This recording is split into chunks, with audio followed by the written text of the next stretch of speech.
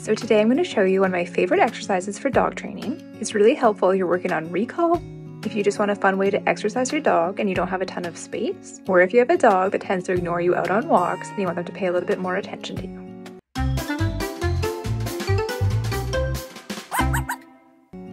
What you're going to need for this training is a long line. I'm using a 15-foot one that's made of biothane. I'll link it down in the caption. I really like this leash because it's light, so it's great if you have a small dog. You're going to need a handful of really tiny treats, and then you're also going to need a loaded marker word. You'll hear me tell Millie the word yes when she does what I want her to do. If you don't know what a marker word is, I'll link a video for that down in the caption. So, have a handful of treats in your hand and put 2 or 3 on the ground for your dog to sniff out while you run to the end of the leash. As soon as your dog has done the treats and looks at you,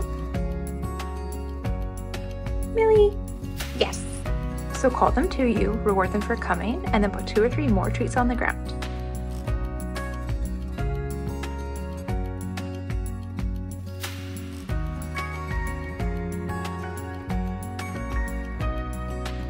Millie, yes.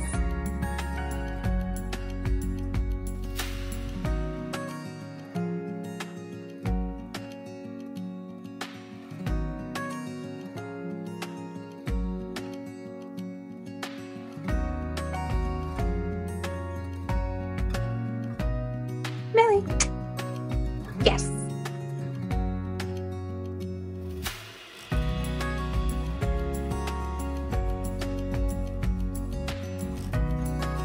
Millie, yes.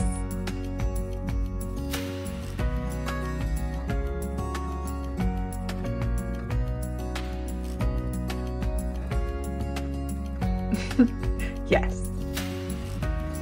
Once you find that your dog starts running back to you before you can get a chance to call their name, it's a sign that you can move to step 2 where you phase out the cue.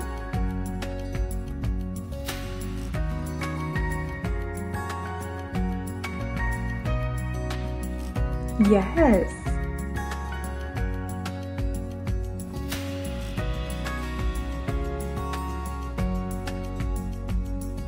Yes, good. So say your mark word, I'm saying yes, as she's approaching me to let her know that's what I wanted and that's why she's going to get the reward.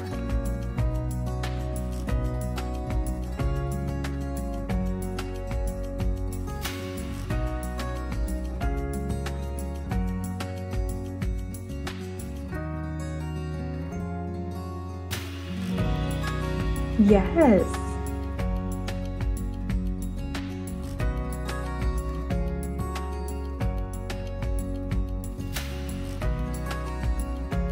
Yes.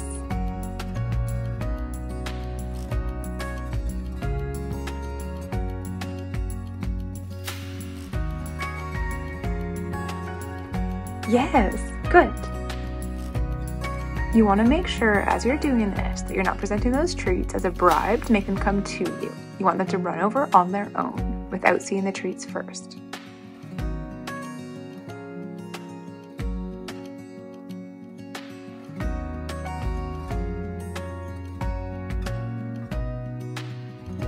Yes. I spotted a dog walking past here, so I took a quick break for some reactivity training. Millie used to be incredibly reactive to other dogs, but she's come a long ways.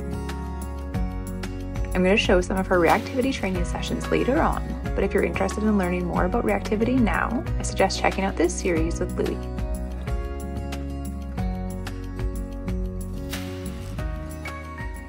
So just to recap, have a handful of tiny treats and put 2 or 3 in the grass for your dog to sniff and find as you run to the end of the leash. As soon as your dog finishes the treats, call their name to encourage them to you and say yes as they're running over. Reward them, then toss 2 to 3 more treats on the ground and run away again.